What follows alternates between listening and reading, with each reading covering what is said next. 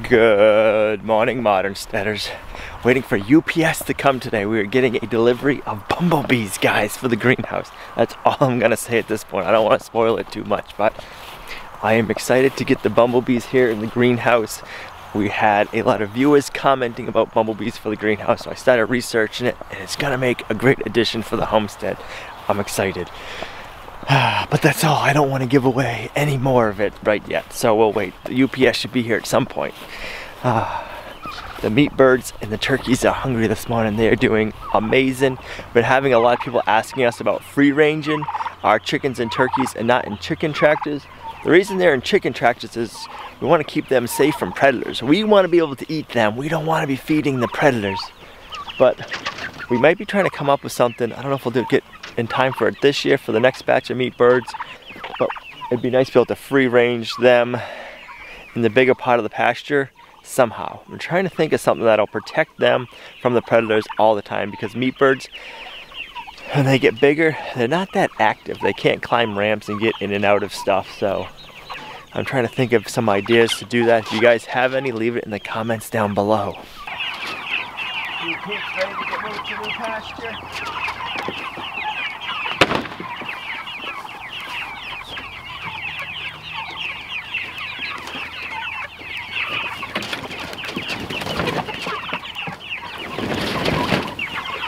One of the reasons I really like having them in chicken tractors is you get to move them every day to fresh greens. And man, they just love it. It's nice and clean from every morning. The reason I'd like to try free ranging them is we've been having a huge amount of grasshoppers this year outing the pasture. And if they're free ranging, they can go and get the grasshoppers all day long. But they would lose always having a clean spot, because we'd only move this big pasture fence once a week so they could roam it and poo everywhere. So it's a toss-up. Do you want to give your chickens fresh grass every day, or do you want to be able to eat grasshoppers all day long? I don't know which one's better.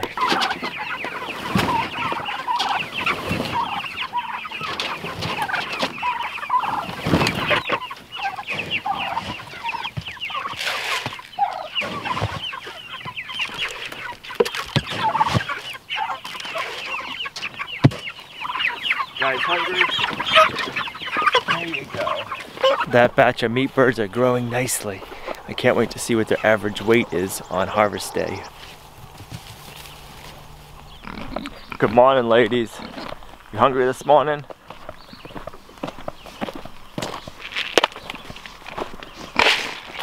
Give you a little bit of grain over here so they'll stay.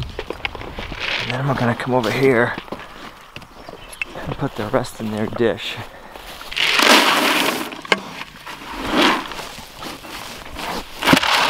There you go. Hey, where are the black copper Moran chicks? I don't see them anywhere yet this morning. I'll have to keep an eye out for them. Usually they're over here at the pig pasture eating with the pigs in the morning. That's not a good sign. It's supposed to rain today, but I'm okay with that because we got our sonotubes full of concrete, so we don't gotta worry about anything getting washed out. Oh, hey, look at this. Good morning, chickens. What's the matter? You too big? You can't fit through the fence holes now? So you can't come visit the pigs this easy? I think that's the issue. They grew overnight. They can't sneak through that little fence.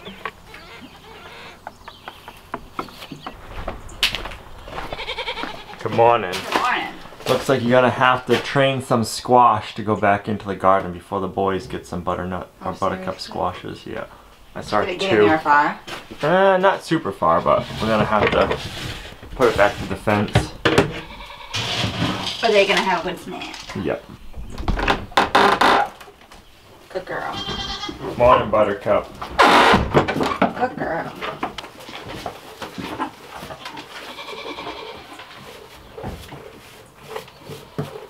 What's in?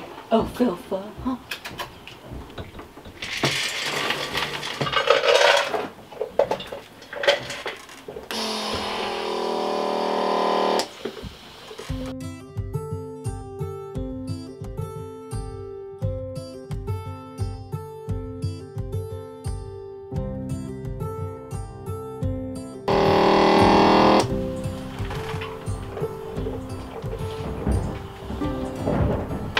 our egg production's been down lately, so I can't wait until this batch of birds start laying eggs. It should be within the next month we should start getting eggs from them.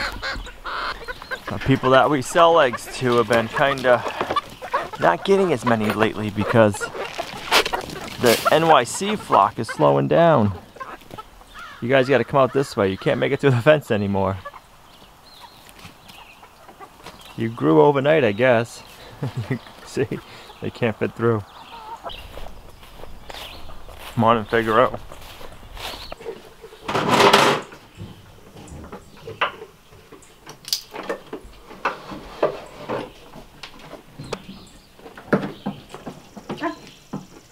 I put it in there.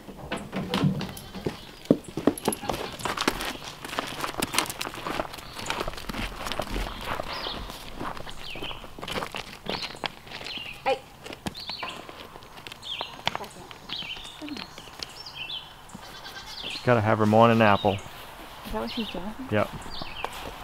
Did you find a good morning apple treat to have every day after milking? She likes to come over here and have an apple. Is that a good treat? Huh? Oh, wait, no, that's a good. You would have an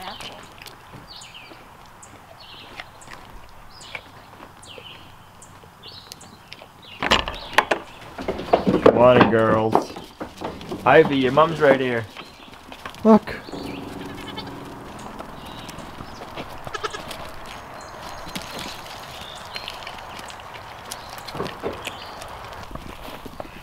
Morning, Nora.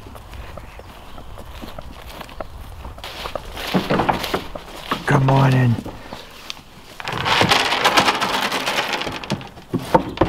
Want some? You want to eat right out of the scoop? Good morning, little pig.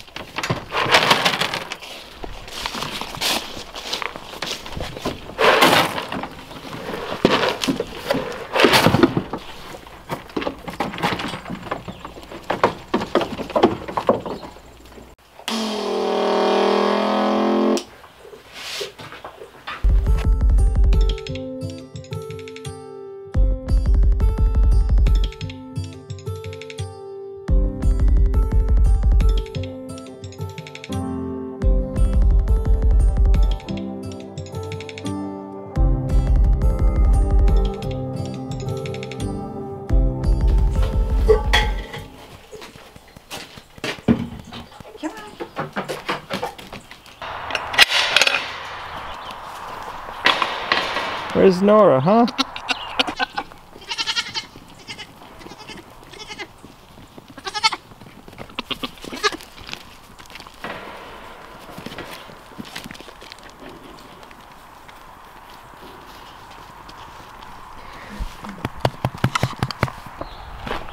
Thought I was hearing something in here. What do you think you're doing? Huh? You're trying to get some goat grain? Did you come all the way from NYC? I think you did. So UPS just showed up with our package to help us pollinate inside of our greenhouse. We ordered a hive of bumblebees. So we did our research. You hear them? Yeah, it sounds like a fan. Hear them? So I was doing some researching. I thought our honeybees would come into the greenhouse, but they won't. So then we started looking into mason bees. And they don't like to come into greenhouses either, because what happens is when mason bees or honeybees come into a greenhouse, they get blinded. A lot of our viewers were sending us information and saying, hey, you need to get bumblebees. Over here in Europe, most of our greenhouses pollinate their plants inside the greenhouse with bumblebees.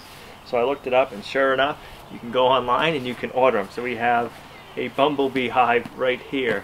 So the other thing with honeybees is they communicate to each other. So if they find a good food source, they'll say, hey, come over here everybody, the clover's over here. And like with vegetable plants, it's not a great food source for them. With bumblebees, they don't do that, they don't communicate. So if they're in a closed area like a greenhouse, they'll stay in this area and they'll pollinate. They won't go and leave to find better food. So we need to get this opened up, follow the directions, and get our beehive set up inside the greenhouse. Yeah. You excited, Livies? Yeah. You want to see what bumblebee beehive looks like? Yeah. The reason we need bees in our greenhouse is because our zucchini, summer squash, and cucumbers aren't getting pollinated that great. So instead of having to go around and hand pollinate them, the bumblebees will do that for us. Mostly the squash plants, and then we want the melons to make sure they get pollinated. Yeah, so I make found sure a that all purple of our eggplant melons. flower. You're seeing some eggplants? Well, flowers. Yeah. I didn't know they were purple. Yeah, they're pretty cute, huh? Yeah. They sound funny. Yeah, I know. It sounds like There's a bumblebee right there. Yeah. So we're gonna stick them. I'm gonna stick it right here. I'm not gonna go on the edge because rain comes in. So I'm gonna set it right here. Maybe I should go grab. I'm gonna go grab a cinder block down below. Okay. And we'll set it up on a cinder block. You got it figured out? I know. Bam! I don't know if I should get 2 cinder blocks or if one's good enough. I think one should be good. That'll be good. So bumblebees are supposed to be less aggressive than honeybees, but they will still sting you. They won't leave their stinger in you, but they're really only supposed to really care if anybody's around is if they're messing with their hive. Which Which we're doing that right now. so we're just being cautious. So And they just had a long ride. Who knows? they came from California overnight. So they might be a little hungry, hangry.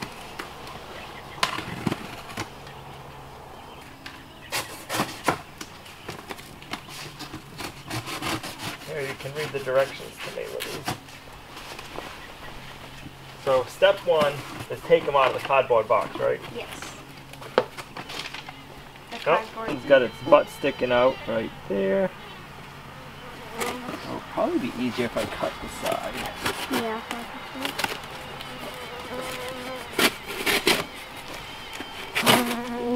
They're tiny.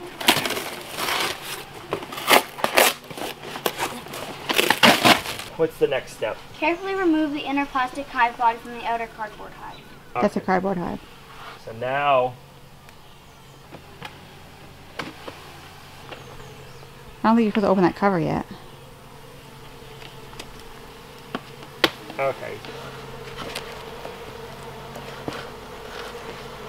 Carefully replace the inner plastic hive body into the outer cardboard hive, making sure to now expose the bait from the bee happy bag, fits in the proper place under plastic inner hive body.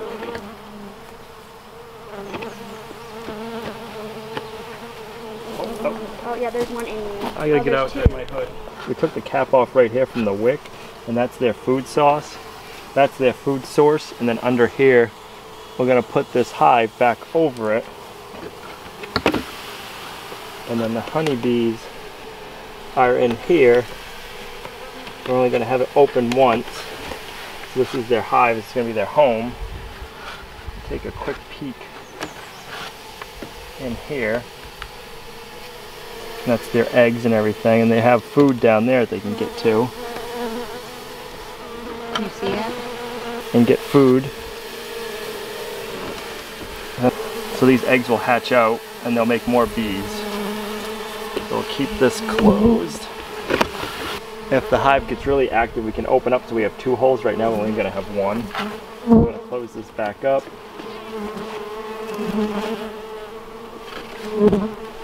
I did get stung in the face. One got in my hood. There was a little crack, it crawled in, and it stung me right in my beard. So now we got bees right next to our summer squash and zucchini to pollinate them. I can't wait to see how much squash we end up getting now.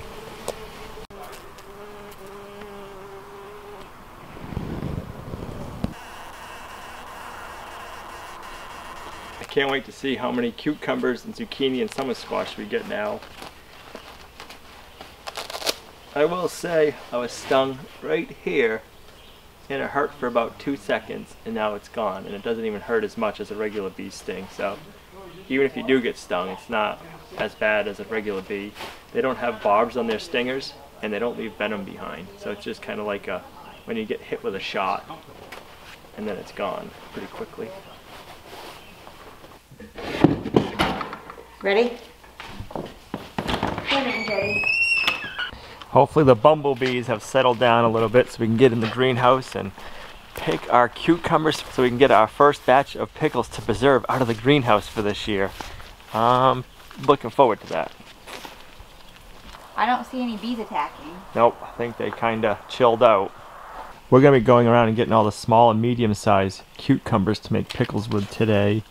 And we have some really big cucumbers. We're going to save them for a relative. They're going to be making mustard pickles with those.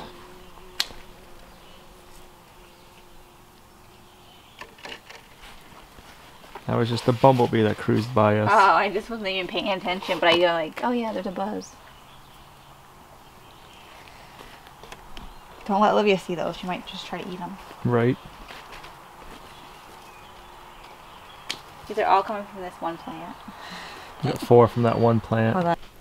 Once we're all done cutting the cucumbers today, after we do our next step, I'm going to go around and I'm going to fertilize the cucumber bed again. So that way they have plenty of nitrogen to produce more cucumbers for us. That one's big.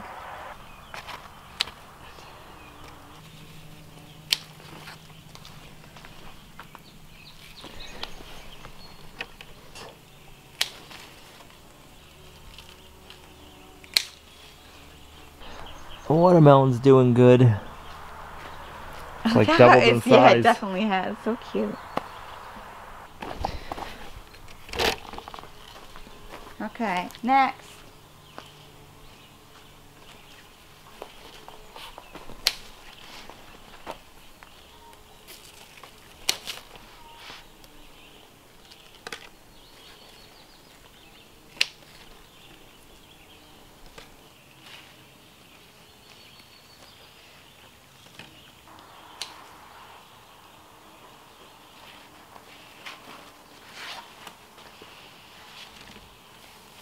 You're getting lost back there in the cucumber jungle. Where are you? I can't see ya.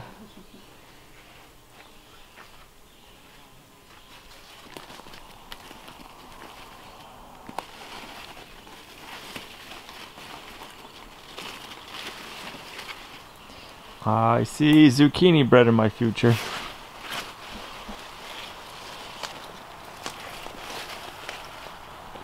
Oh, I broke the end. Hard to get down in here.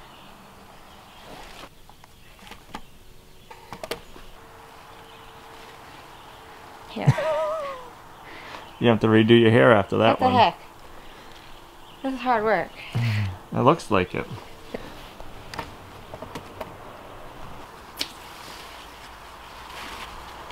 This excites me. I love zucchini. You gonna do some zucchini relish this year? I should.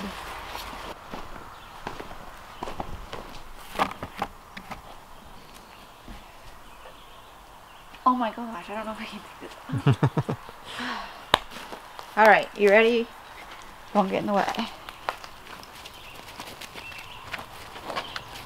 I think we're just beating the rain.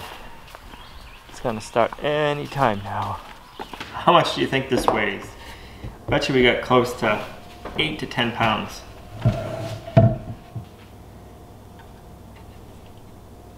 That was almost a pounder.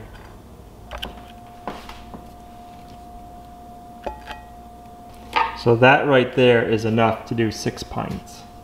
Okay. So I'm gonna say we probably got 8 pounds, and that we can do 12 pints. Here's the last one. 7 pounds, 4 ounces. Nice.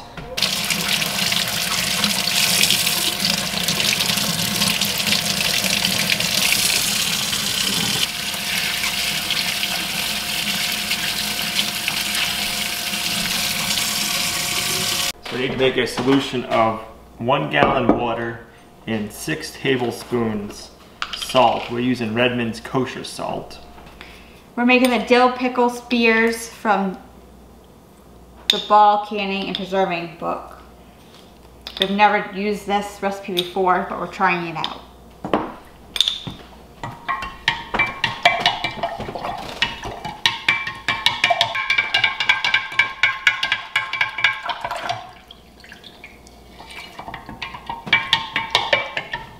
Alright, we'll let this sit till we're ready for it. We We're gonna cut them to no longer than 5 inches, and then we're gonna quarter them. This way, when we're putting them in our pint-sized jars, they fit perfectly.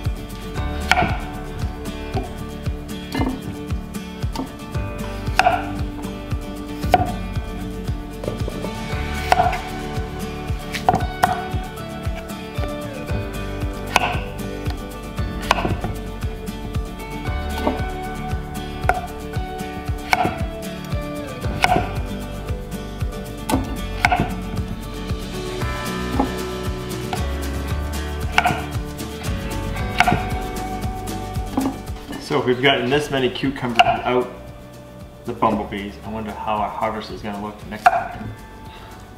Yeah.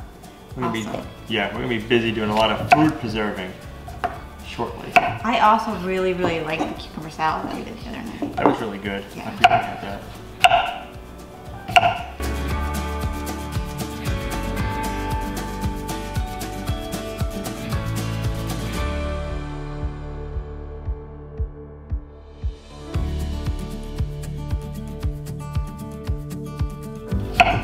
Here we go.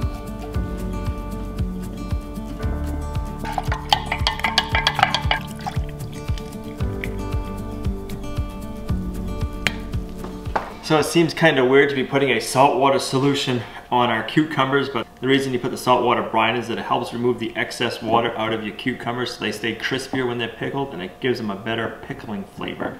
So we're gonna put the saltwater solution in our jars and let them sit for 24 hours. All right, hopefully I can do this without making a mess.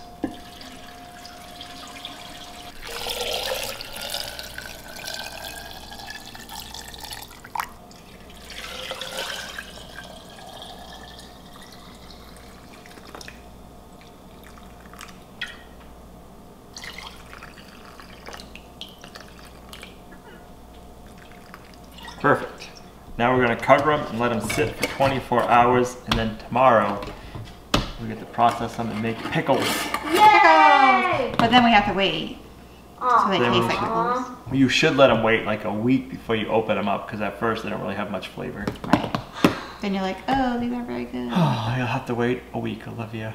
Can you handle it? No, I can't. I want to fertilize our cucumbers, and what I've been using in here to fertilize our cucumbers, peppers, and tomatoes is this Neptune Harvest Organic Fish and Seaweed Fertilizer. It works really good, but it also smells. It makes the greenhouse smell a little bit like you just went fishing for a day or two. So I like to do it after I harvest any vegetables, if they're by around harvesting time. So like the cucumbers, I didn't want to do it until after we had got them picked for pickling.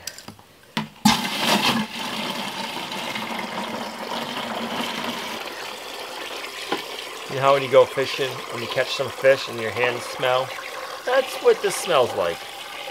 And you'll smell it for like 24 to 48 hours in the greenhouse. But I'll tell you what, you grow some amazing plants with this fertilizer and vegetables. The bumblebees are all over the place pollinating, which is awesome.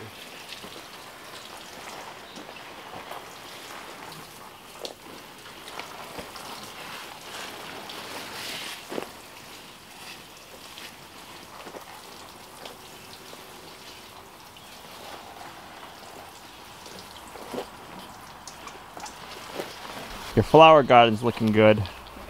Are those lilies getting ready to? Yep. Yep, they're getting ready to bloom. Those are lilies? Nice. No, they're stargazer. Stargazer lilies. Yeah, that's what you used to always get me. That's One right. of them, the one that was right here, would have bloomed, but then the blossom fell off. This No, one, it's Jacob's blue. ladder. Mm. That's And a lupin. this is a lupin. Looking good. Look at this big, huge lamb deer. It's huge. Maverick Goose, what are you two up to?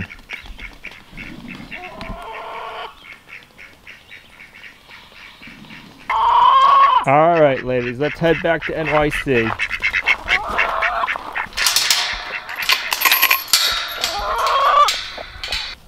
Yeah, well, they're old. All right, ladies. How many eggs did you lay us today? This stuff's so big. 9. 10. Hoping for a full dozen. A whole egg carton would be nice. Yeah, well, how many do you think? 2, 4, 6, 7. Somebody's been loving laying in New York City. They've been doing this every day, so we got 8 today. All right, ladies, so who hasn't been laying their eggs? You need to pick up your production. Where have you two been? Huh? You causing mischief? Hey, Hope. Nora. Willow. Oh, is that your sleeping spot there, Ivy? Yeah. You like hanging out on top of the hay feeder?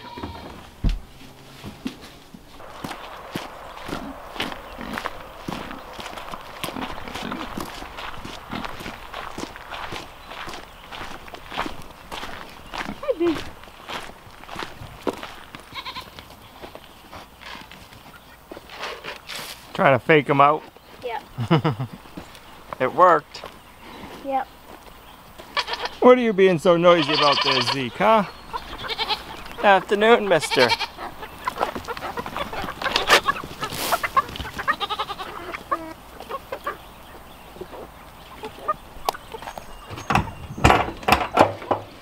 Let's see, did the black copper Moran lay an egg today? No. Nope, no eggs. Your squash plants keep doing as good as they're doing. We're gonna have a bumper crop of winter squash. I can't do that. I know, I keep looking. You get so, it just grows, look like this, look at this one. Yep, that's a nice one. Another one right there. Yeah, awesome. Can't wait. And then I did see the string beans are starting to flower out. If you're looking for another fun video, I'm going to put a link to the video right here where we got 20,000 rhea bees on the homestead this year. Thanks for coming along on our homesteading journey with us, guys. You're a huge blessing to us in our homestead, and we'll see you right back here in the next video at Lumnah Acres. Bye.